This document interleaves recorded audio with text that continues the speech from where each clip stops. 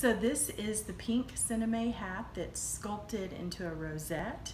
It sits and is attached to a pink little round buttoned base with elastic that will be hidden in the hair in one of my labels with a nice little piece of white lace lining.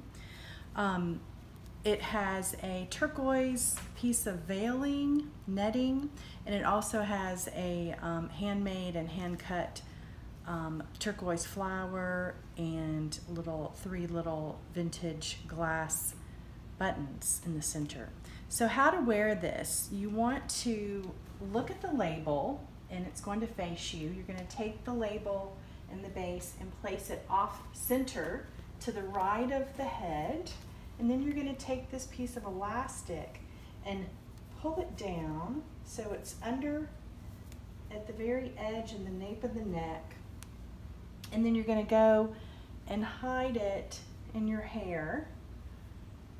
And it's going to sit back behind your ear. That piece of elastic is back here.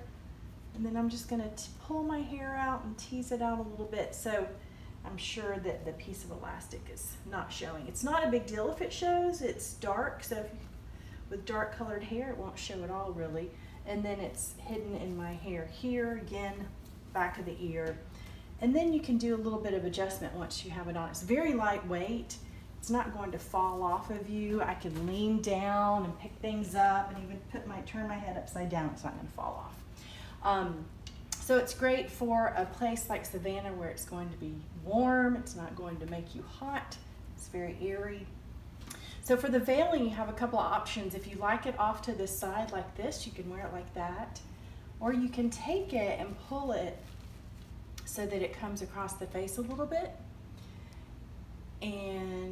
Or just bring it back, whatever you wish. You can also pull it up like that.